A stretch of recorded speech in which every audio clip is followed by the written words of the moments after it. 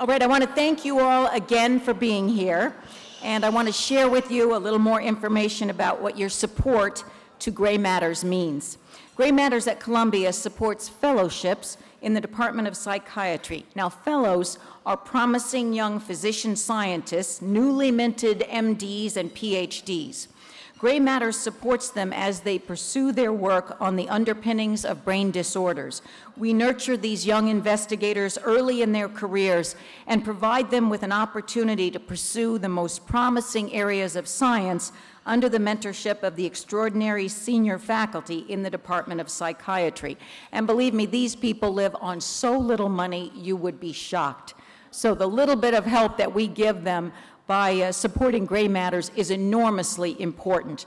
You're helping to attract the very brightest minds in science and medicine, to foster a spirit of collaboration and inquiry, to engage in pioneering research, and to translate the results of that research into better and more effective interventions, not just for those under the care of our doctors, but for all patients faced with psychiatric diagnoses.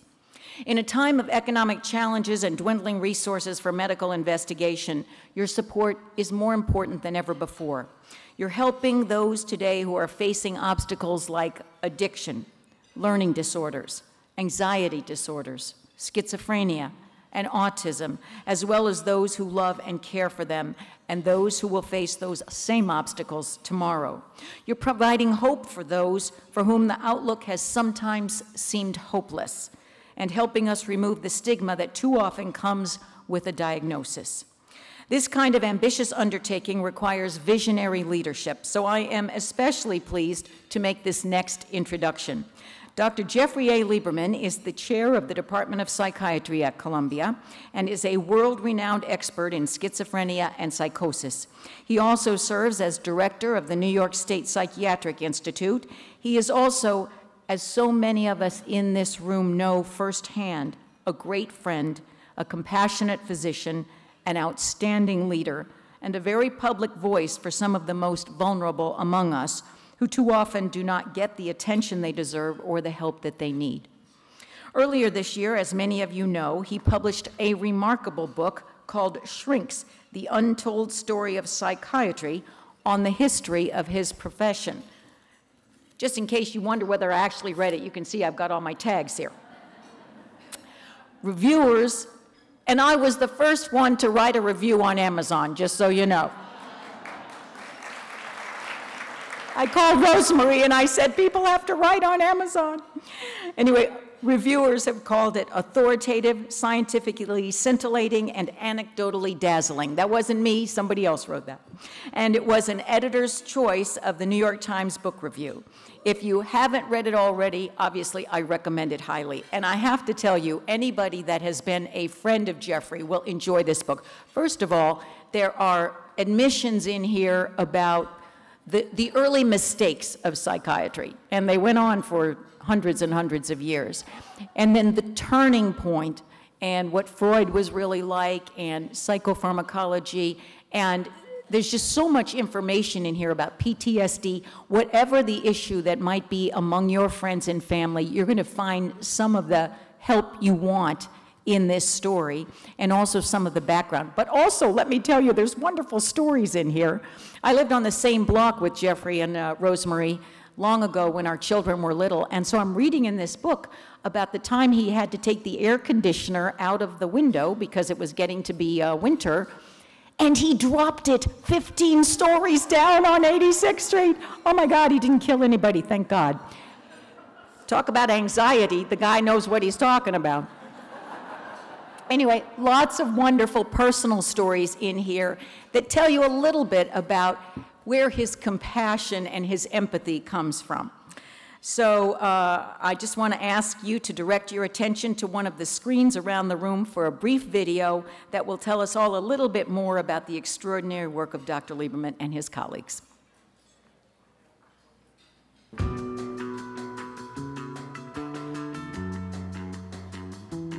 What's different about Columbia Psychiatry is the richness of the intellectual resources here. The excitement and enthusiasm directed toward finding better treatments is much more aligned than ever before.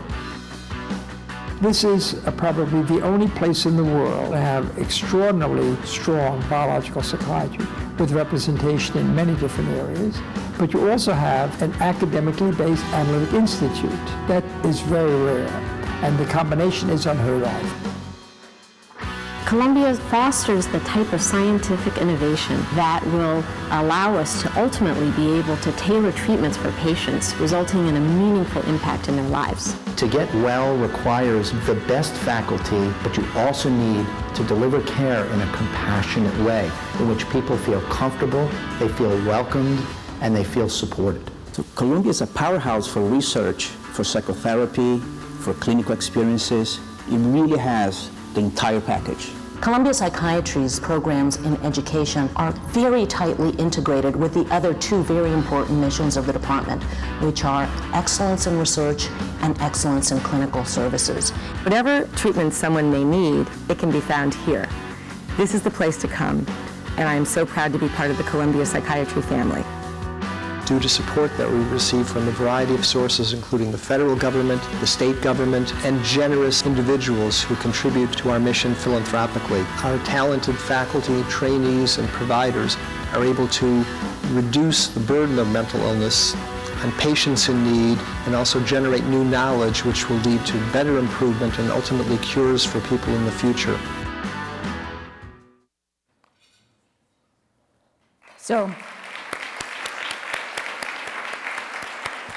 It is now my great pleasure to welcome to the stage the Chair of Psychiatry at Columbia, Dr. Jeffrey Lieberman.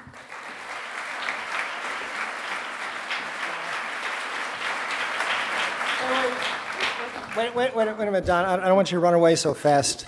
First of all, a disclaimer, the stories in the book, none of you are in the book. And if you are, if you recognize yourself, you've been anonymized.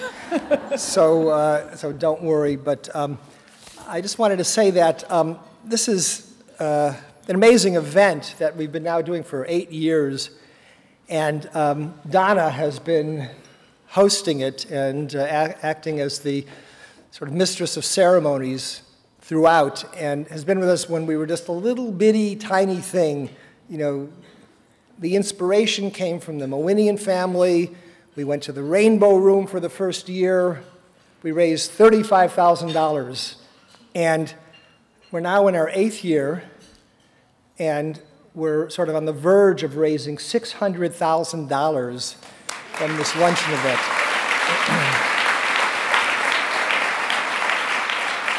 And it's an event that is subscribed to, the room is packed, and people enjoy as opposed to feel like I've got to sit through this. And it's just become something which has become just not just a source of support, but a source of enjoyment and a way of communicating and making relationships with people. And I've recently sort of gotten into social media. And this is my Twitter handle, so I want you to know that during the program, I'm going to be tweeting out things and so forth. So if you're on Twitter, look out for that. But also, you know, sort of getting into the swing of things. This is isn't this a beautiful scene? I want to do a selfie. Okay, so.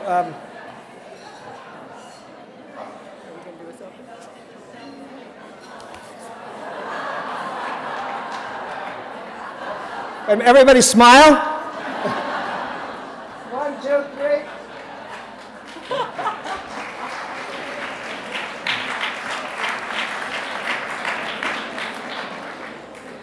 You know, these events are, people think that they're sort of easy to organize, and they may be to some degree when you initially convene such an activity. But, can you take my picture? The trick is getting people to come back. And for 8 years, we've, I think, been enormously successful in getting people to come back, not because they feel obligated or because Rosemary or Teresa Mojada or Laurie Rosenfeld is twisting their arms. It's because they enjoy it and they want to come back and they believe in the cause. And we have people who have been coming here for many years, and we also have new people each year. How many people have been here before? That looks like the majority. How many people, this is the first time? Okay, so we're taking attendance, and if you're not back next year, you'll be getting a call from somebody. But the success of this is like, I get some of the credit and all of the money, but the reality is that this is done by a core group of committed individuals, a Gray Matters committee which organizes this thing. They take a week off after this and then they get to work for next year. And they're doing this because they believe in the cause of mental illness research and treatment, and the fact that the funds that we raise go to support the best intellectual talent that exists in all of medicine and biomedical research in the country. And we have individuals that really support it and really take leadership roles. And I would like to just recognize the sponsors for this year's event, which include Bettina and Leonardo Farkas, Pat and Bill Ramonis, Mitch Koflik and Rob Sobel from the Sally Foundation, and then our corporate sponsors, Synovian and Spycare. Jonathan, what is that? So this is the chief medical director for this is one of our graduates, so he really leaned on the corporation to contribute to this.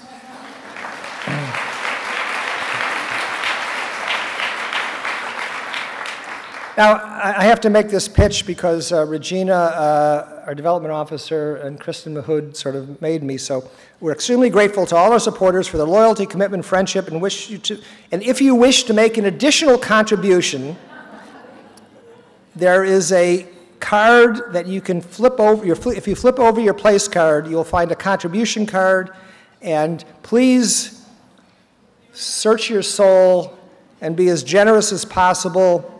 And if you've completed the card, you can place it in the box in the middle of the table or give it to one of the volunteers who will be coming around at the end of the luncheon. This has been a paid political announcement, which I approve. But as you know, our supporters and all of you have given to support our efforts and our mission, I think that we've also delivered in terms of owning up on our end of the bargain. We have been, for the past 8 years, the #1 ranked department in the country based on just NIH funding. And that's an extraordinary record.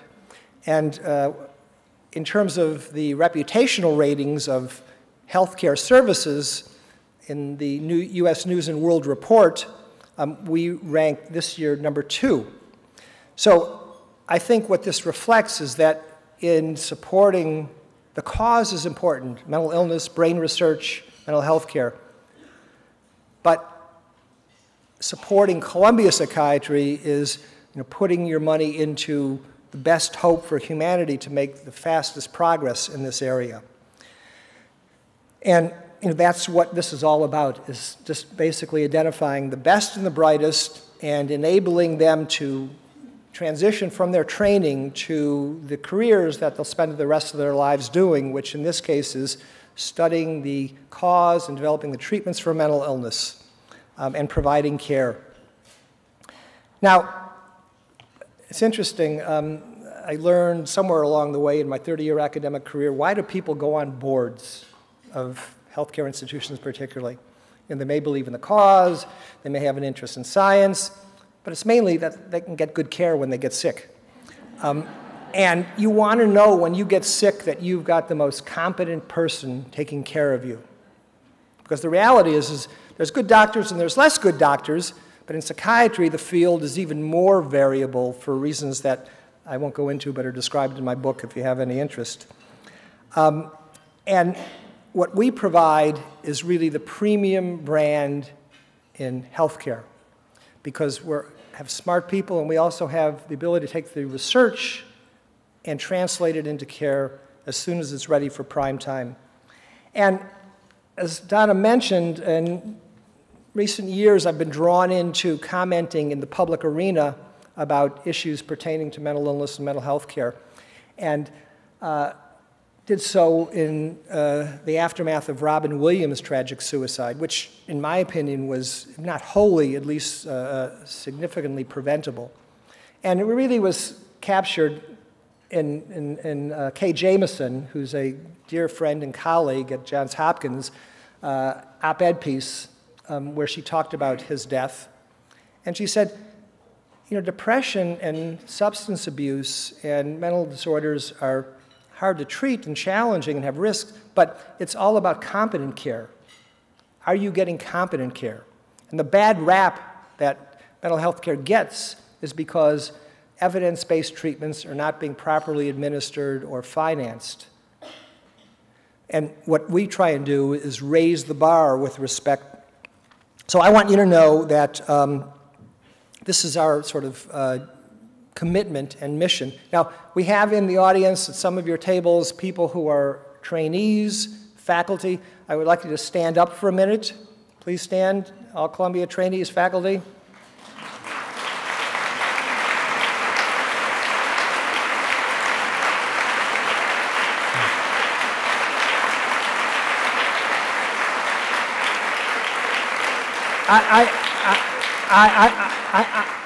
I cannot tell you how extraordinarily talented, dedicated these people are. And every day I wake up thinking, how am I going to get money to feed these hungry mouths? You know, that's basically my job. It's not what I train for, but it's what I do.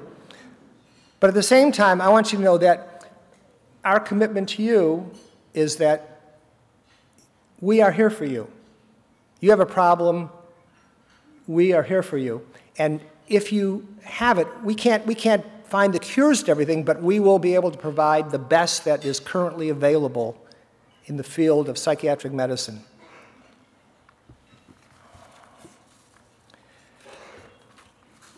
Now, the crisis that Donna alluded to is basically a governmental crisis. I wish Matilda, wish her late husband had run for president and had been able to solve these things, but the reality is that because of the way our country finances biomedical research and healthcare, we're in dire straits. And if it wasn't for philanthropic support, I don't know where academic medicine would be. But what it's shown in this crisis is that individuals sort of step into the breach and vote with their feet. And we have seen, I have seen over the past decade that I've been chair, how individuals have made a difference in the conditions that we're trying to improve. We have people like Dana Buckman and her foundation that have developed, no applause, please, who have dedicated themselves to developing a Promise Project for learning disabilities. Mitch Kuflick and Rob Sobel, who have supported through the Sally Foundation efforts to raise awareness and conduct research in suicide. Laura Slatkin and Allison Singer, who have raised enormous funds that we've benefited from for autism. Of course, the Liebers for schizophrenia. Jennifer Monsky, who has worked tirelessly to support our program, an unusual program for the CNS complications of Lyme disease. Anna Chapman, who came to us with an idea that we hadn't really thought about, which is providing mental health care services for the victims of domestic violence. Audrey Gruss, who has started a foundation in honor of her late mother for depression and has brought in leading scientists working at the kind of cutting edge of neuroscience. Bridget Rock, who has really focused attention on the not importance only of addiction and drug abuse, but particularly on the effects on youth, particularly because of what's happening in the country with the legalization or liberalization of access to marijuana. And the Millhiser family, Tim and Ginny, who have supported research in neuropsychiatric conditions affecting speech, like stuttering. And I just want to pay kind of special tribute to one amazingly philanthropic example of an individual making a difference. Leonardo Farkas, who's here with his wife Bettina, is from Chile, and he has demonstrated sort of an ability to show how civic-minded individuals can respond to national crises and social needs heroically. So you'll remember when the Chilean miners were stranded for those 90 days, what was it, 90? 67 days. He was there when they emerged and provided them with financial support so they could get back on their feet and a home if they didn't have one. And then recently, when there were mudslides in Chile, before the government responded, he was there to provide aid for the people who lost their homes or suffered as a consequence of it. It shows you how individuals are able to step into the breach where the government is not and provide support that makes all the difference. Now, we also have, as a member of our group of collaborators and supporters, the Ramones family, Bill and Pat Ramones, and they did something which was quite unique. They not only contributed some money, they contributed their daughter-in-law. And so their daughter-in-law has been sort of inveigled to come here from Minneapolis, and you'll be hearing from here shortly. So this year's theme, we have a theme each year. This year's theme is addiction, substance use disorders, and we have two speakers who are really just extraordinarily knowledgeable about this and also scintillating personalities that I think you'll enjoy. But before I introduce the first of these, I just want to recognize somebody else. So addiction and substance abuse was totally neglected by the medical profession. It was a moral failing, not an illness. And faith-based approaches to treating it arose in the absence of any medical attention. That changed, fortunately, some years ago. And the person who really probably played the pivotal role in fostering biomedical research and addiction is one of our distinguished faculty, Herb Kleber. Herb, where are you? Can you stand? Herb, can you stand up, please?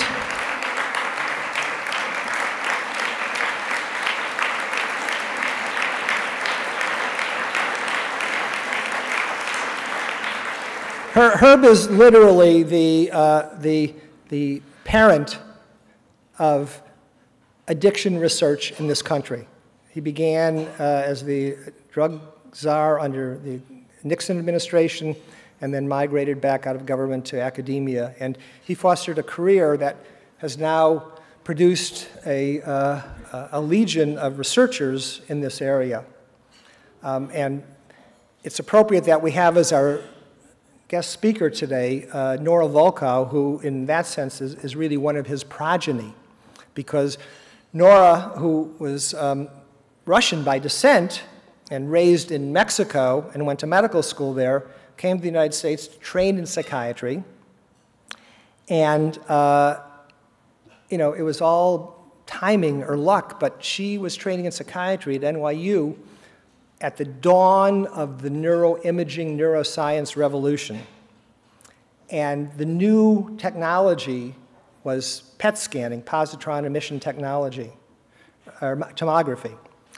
And she trekked from NYU out to Long Island to Brookhaven, where they had the first PET scanner, to basically learn the trade, learn the technology, and became a world-class PET researcher and neuroscientist.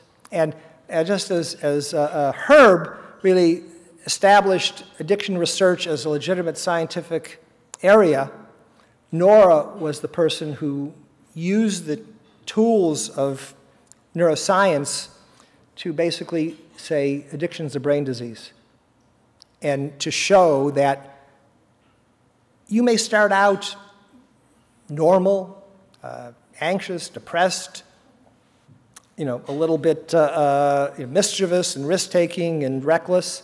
However, and you stumble into it, but once you get into it, the substance of abuse changes your brain.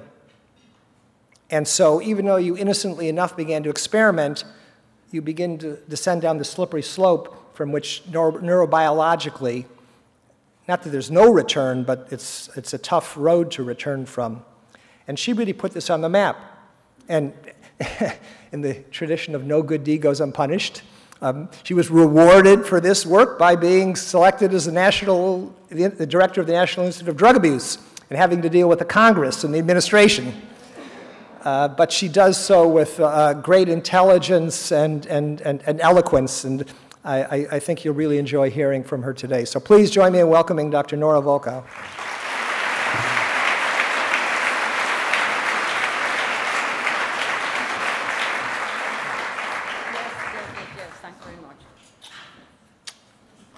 Good afternoon, everybody. It's a pleasure to be here. Actually, it's also an honor, and I want to thank Jeff for having given me this opportunity to come and discuss the science of addiction.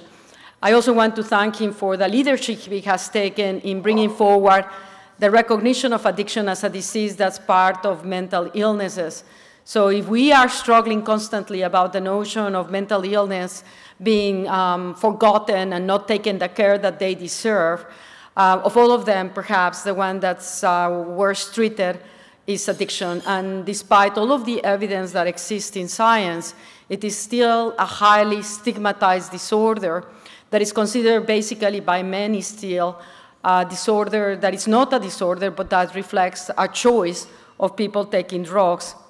And as a medical student, of course, I was exposed to this perspective on addiction.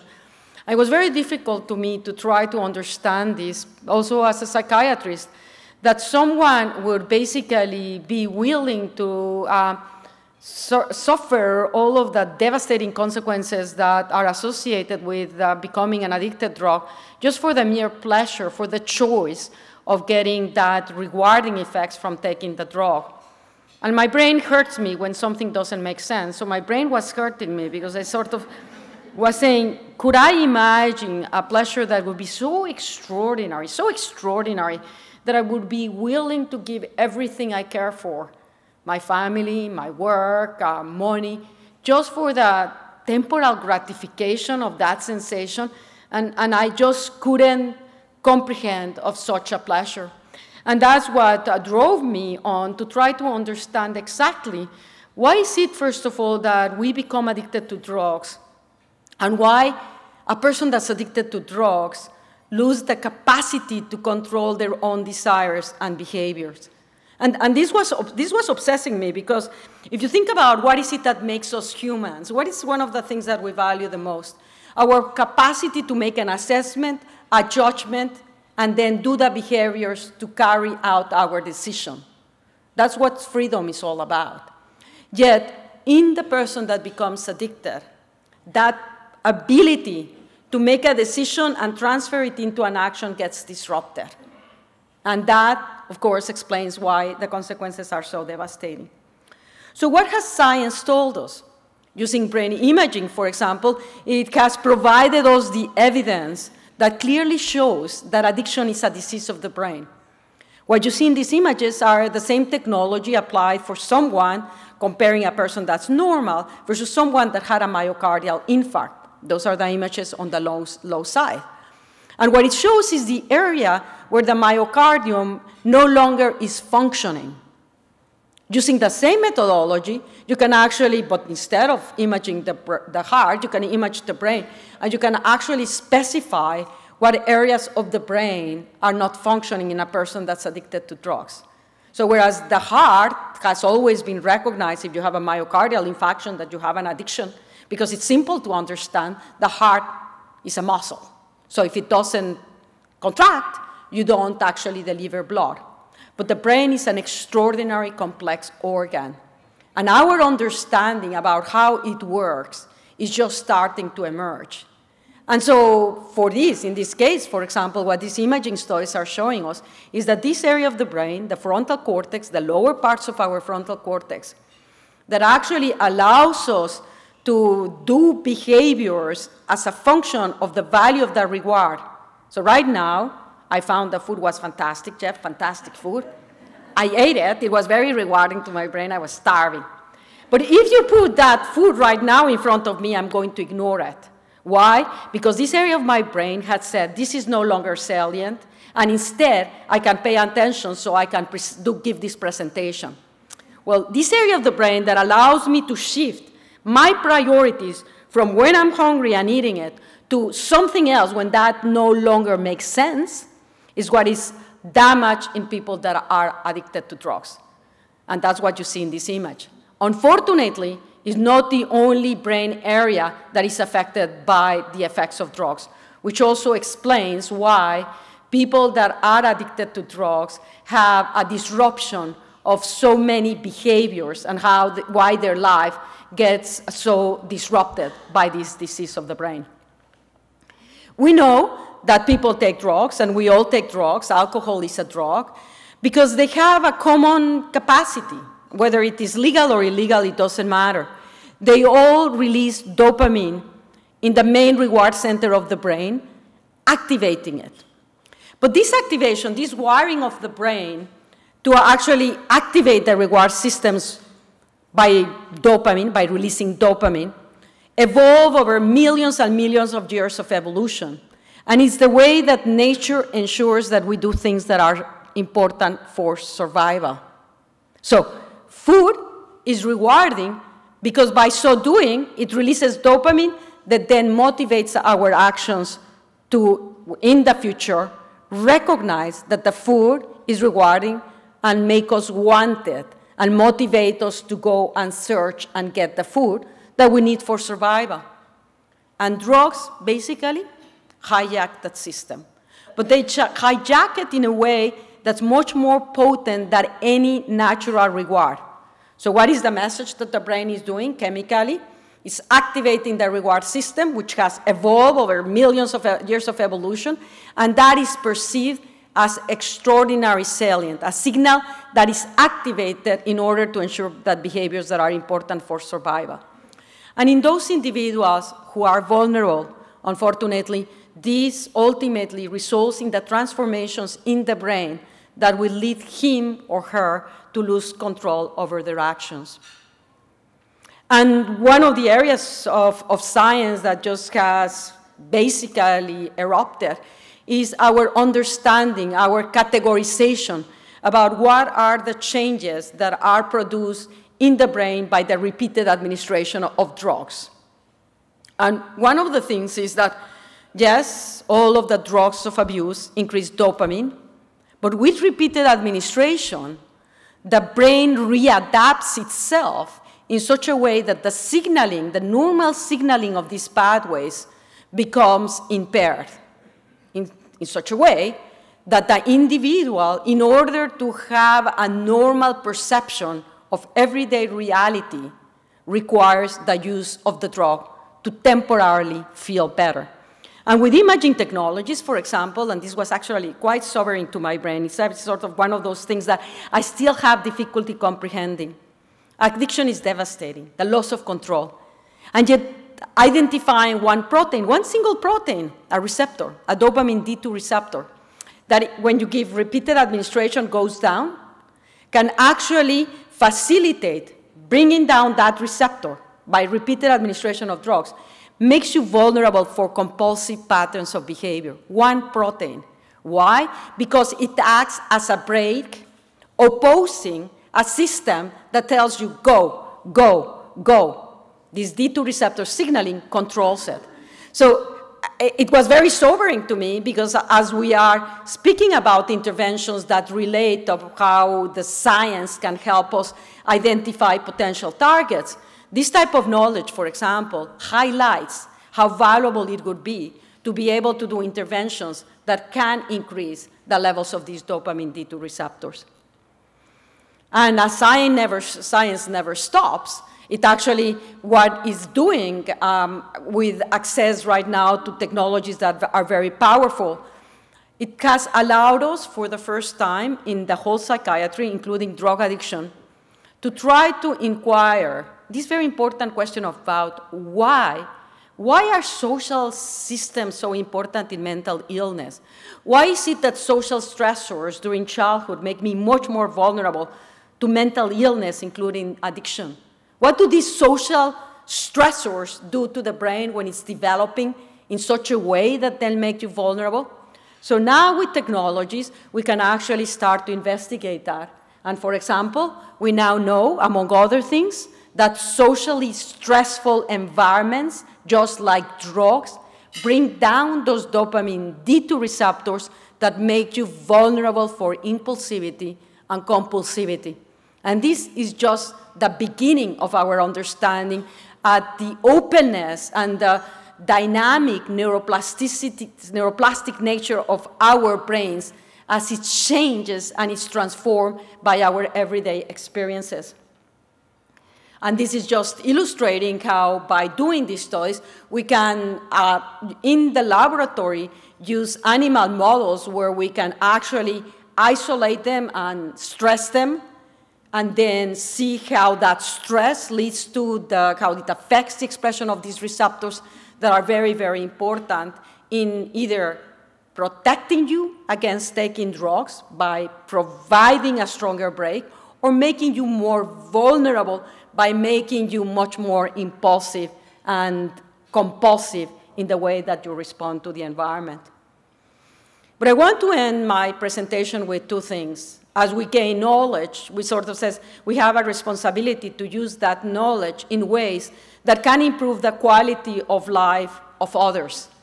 And in the case of mental illness, those individuals suffering from mental illness are probably some of the most vulnerable individuals of all of the diseases that we know of. And of those that are vulnerable, again, in mental illness by itself is associated with a much greater vulnerability for the use of drugs and for the transition into addiction. But this is not inevitable. Drug addiction can be prevented. You need drugs in order to produce the plastic changes in the brain, whether you have the genetic vulnerability that makes you more likely to become addicted or not. You require the drugs. And preventing exposure to drugs, which are occurring much more frequently among teenagers and young adults, is probably the most efficacious intervention that we can do to prevent substance use disorders and also to improve the outcomes of individuals with mental illness in whom the outcomes are going to be much worse if they start taking drugs. And this is illustrated here. Very simple graph that I'm showing you. It's a survey that we do. We survey 45,000 kids, high school students throughout the United States, and we ask them two questions: whether they take drugs or not, and in this case, marijuana. But we also ask them, in this case, whether they perceive marijuana use as risky. And what you see in blue is the number of kids that perceive the use of marijuana as risky, counterbalanced to the prevalence rates of marijuana use among teenagers in our country, as assessed by their exposure of marijuana in the past year. And what you can see is the mirror image of one another. The greater the number of kids perceiving marijuana as risky, the lower the number of kids that are going to be consuming marijuana. So yes, messages that are salient to adolescents can make a big difference in terms of their willingness to experiment to drugs and then to actually do this in a regular fashion. So prevention interventions, again, are one of the most powerful things that we can do in substance use disorder. But I also want, my second message is, substance use disorders can be treated. And this actually illustrates this in terms of not just only being able to show that an individual that actually, in this case, a person addicted to methamphetamine, was able to stay clean of any drugs for 18 months. But you can start to see that this was associated with that recovery of their brain dopamine systems. The evidence shows it. Substance use disorder is a disease of the brain. It's a chronic disease. And so if we are going to tackle this issue about substance use disorders can be treated, we need to recognize that they have to be treated like a chronic disease. That the model that we have used all of these years, a little bit of a wishful thinking, okay, you go into a treatment program 1 month, you are going to be cured, actually does not work. It's the equivalent of someone that has hypertension to say, okay, I'm going to give you 1 month of medication of antihypertensive, and that's it, and release them. That's the way that we've been addressing substance use disorders. It's a chronic disease that is devastating. And so when my brain hurts me and says, can I understand why someone would be willing to forego everything they care for from the drug? The answer is no. You cannot understand it that way. And I always ask my patients, because I think that there is an incredible privilege to be able to have a dialogue with those that are suffering this disease, to try to understand their own experience. And one of the things that they commonly say to me and says, Doc, you know, I don't understand why I'm even taking the drug, because it's no longer pleasurable. It's not even pleasurable, yet I cannot stop it. So when I say people, which is constantly still an issue of debate, that addiction is not a medical illness, by describing it as a medical illness, you are removing the responsibility. I would like to ask to them, basically, do they have an answer of what it means to be able to not take a drug and yet not be able to stop not doing it? Thanks very much.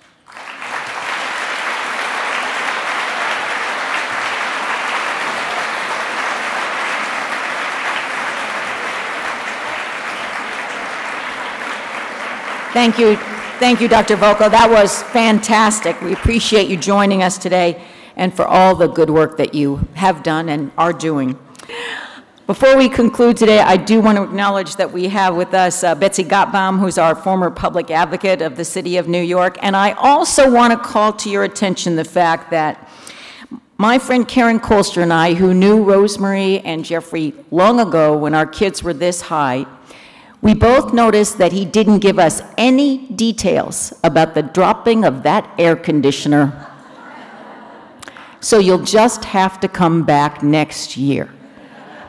Anyway, do take a look on the inside of your name tag there. There's an opportunity to give more, if you possibly can.